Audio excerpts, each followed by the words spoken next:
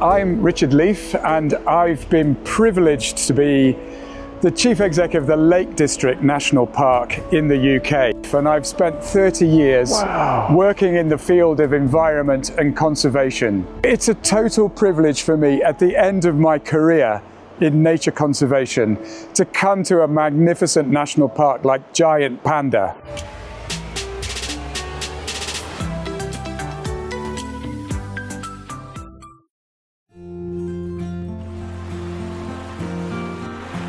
Wow, as a geographer, when I used to study these things, and I can see in the river here that it's designed almost for having a large volume of water in it. And I can tell that in the rainy season here, when you have storm activity, you'll have a huge quantity of water coming down this valley.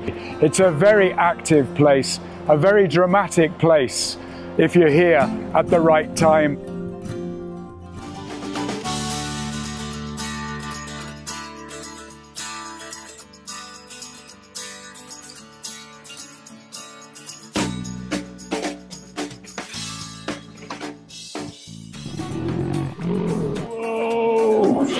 It's a bear! How scary is that?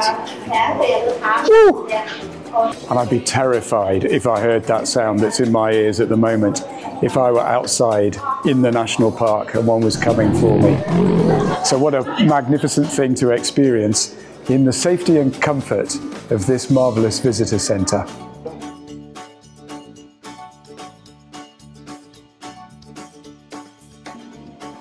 Whenever I've been in China, I am struck and humbled by the ecological quality of your natural environment.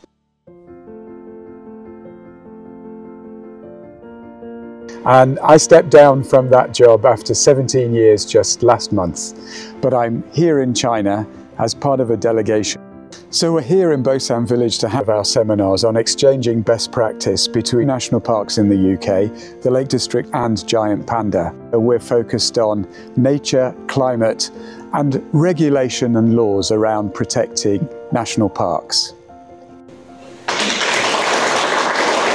Good morning everybody. So I'm Richard from the Lake District, and I think I have a presentation for you on our carbon budget.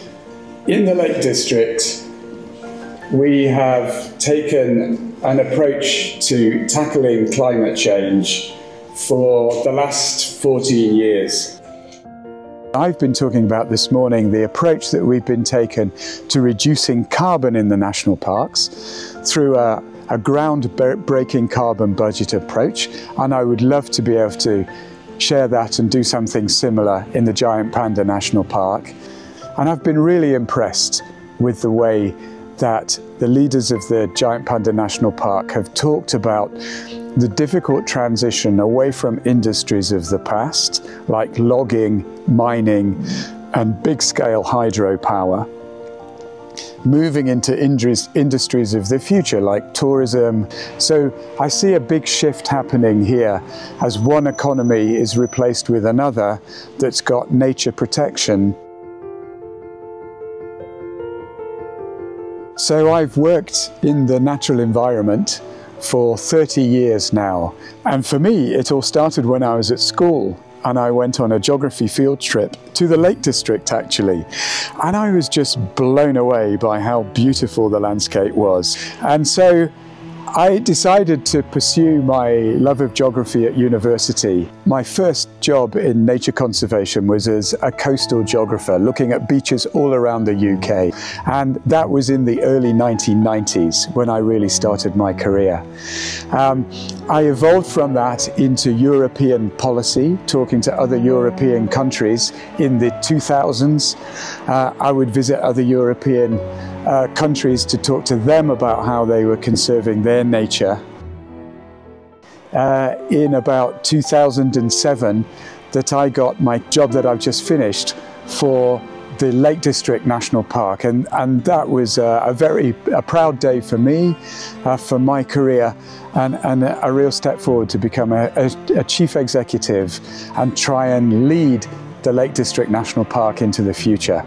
it's a job that really enables me to get my head off the pillow. So beyond my work, I'm also really passionate about getting out into wild places, particularly mountain. I'm looking forward to visiting the giant panda research base at the end of this visit.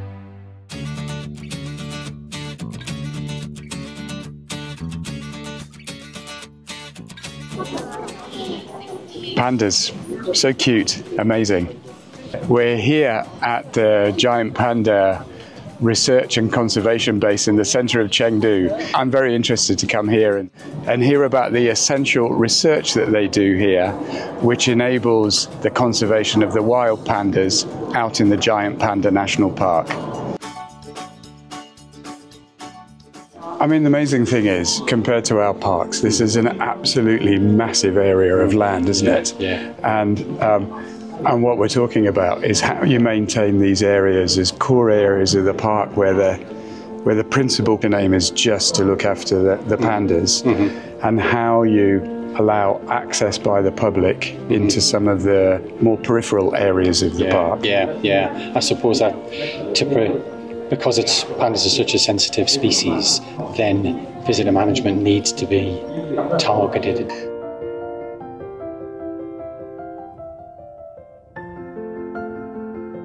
We're at a new attraction here, the Panda Tower. It's designed to look like a bamboo shoot, the food of the panda. We're going to go up and have a look at the view.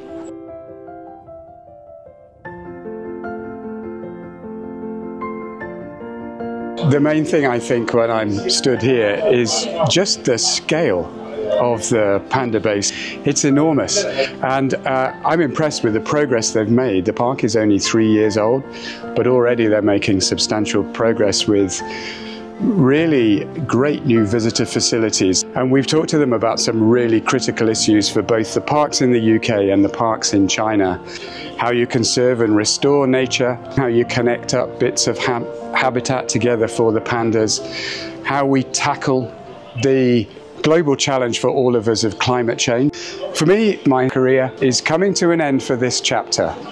I've had 30 years in the business actually. And what's next for me? Well, I'm still staying active and still staying out in the national parks. So my mission from now is to take people like you out for a walk in the mountain and get the health benefits that come from being outside. It's so important that we don't lose our connection with the natural environment. We learn why it's special, we learn why we must conserve it. So a connection with these wild spaces is really great. That'll be a very rewarding experience. Go enjoy.